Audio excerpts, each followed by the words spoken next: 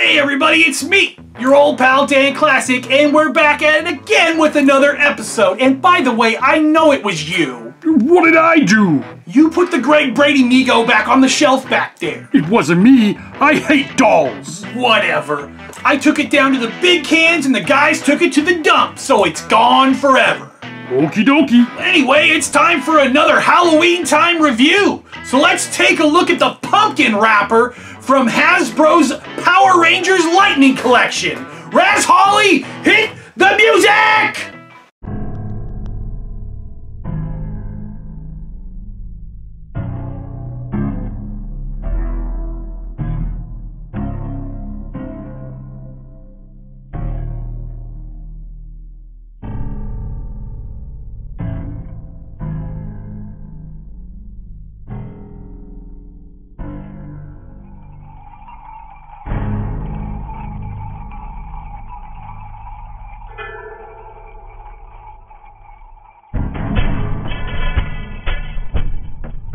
The Power Rangers Lightning Collection, Hasbro's campaign to release a line of figures based on Power Rangers in the same vein as Marvel Legends, has actually been pretty cool so far. The figures are pretty sweet, but I was waiting for some monsters. Power Rangers as a series had some of the most creative monsters in the history of television, and a favorite to many fans has got to be the Pumpkin Wrapper. As if this show wasn't crazy enough, the Rangers are sent to investigate a pumpkin patch by Zordon, to first having their heads hilariously turned into pumpkins, then having to fight pumpkin-headed putties. Finally, the Rangers realize the source of the power is a giant pumpkin on the edge of the field. To wake it up, the Rangers perform a rap. Kind of. Trick or treat. You're incomplete. To the Power Rangers you can be. All you are is pumpkin meat. Of course, this provokes the Pumpkin Wrapper to awaken and put a beat down on the Rangers with the help of the pumpkin-headed goons, and stopping only to rap during every break in the battle. Do you think that's something you can do? Well, I got some friends who'd like to meet you. Attack now, get 'em! Yeah, it's kinda dumb. Actually, it's one of the stupidest things I've ever seen, but that's why I like it.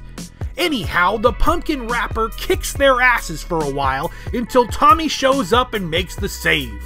Finally, the Rangers combine the Power Blaster, which they should have done in the first place, and blast that pumpkin-headed MC back to hell.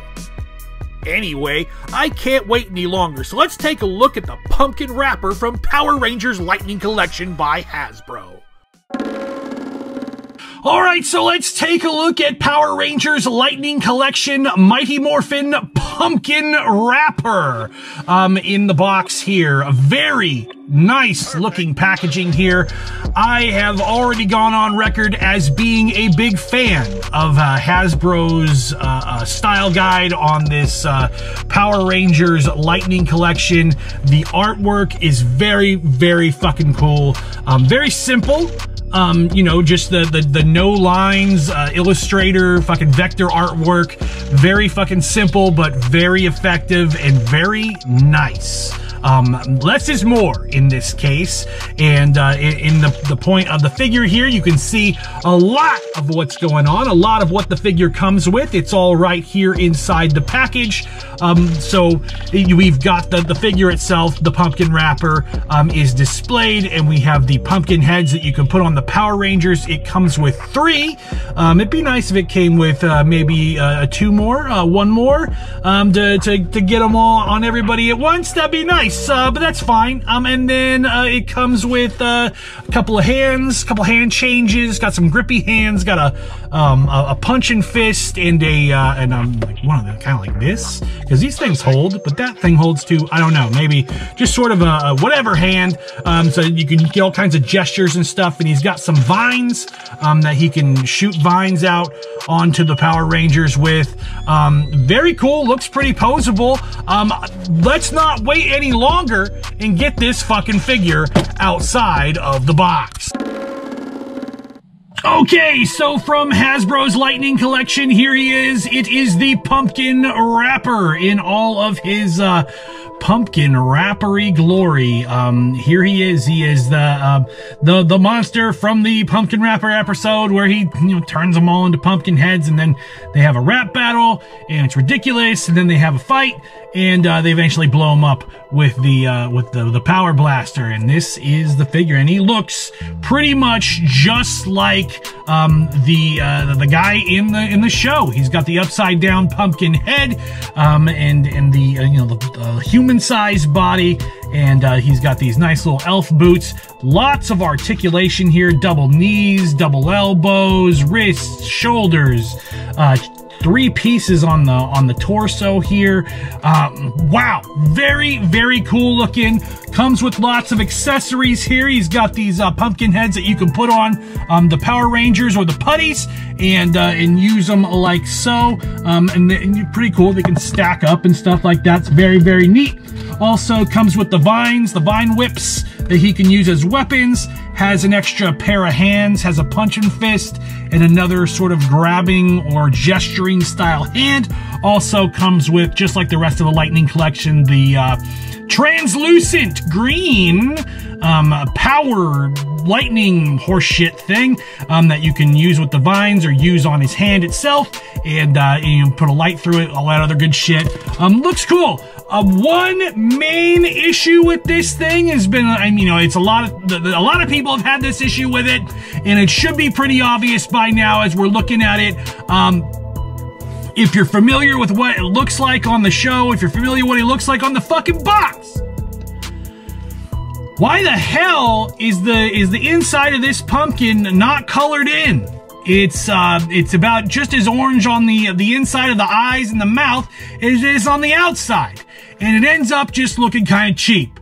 It looks like they did try to do kind of a wash on it, but it didn't exactly take on the inside, or they failed to put the fucking application of the paint on the inside.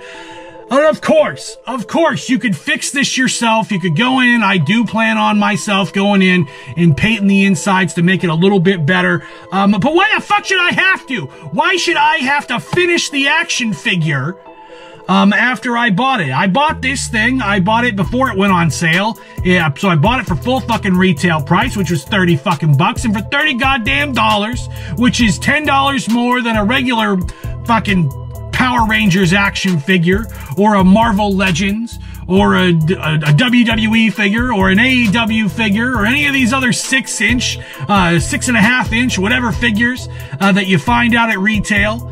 And for $10 more, I shouldn't have to do extra work to make the figure look good. And it looks okay, but yeah. And you're gonna see this problem in another one of the monsters that we might see later on. And yeah, it's fucking disappointing. It's disappointing because before all of that, this was actually a fucking awesome figure. If they had actually just gone to all the trouble of finishing the fucking paint job, it would have been great. It would have been really, really nice. And so that's really the only problem. Just paint the fucking figure right, and this thing would have been perfect. Otherwise, that is the pumpkin wrapper from Hasbro's Power Rangers Lightning Collection. Well, that's it for the pumpkin wrapper. Let us know what you think of this figure in the comments down below. Kinda creepy. Yeah, I guess the pumpkin wrapper is kinda creepy. No, I meant how that doll kept showing up. If I was you, I would get rid of that necklace too. You're not scaring me, Jess. And I'm not getting rid of the necklace just so you could put it back here on the... Hey, where'd the necklace go? I told you, Gorilla. It's creepy stuff. Give it back. I don't have it. Fine, you know what? You want scary, you want creepy, well, you called down the thunder, and now you're gonna get it for the next 2 weeks! You son of a bitch.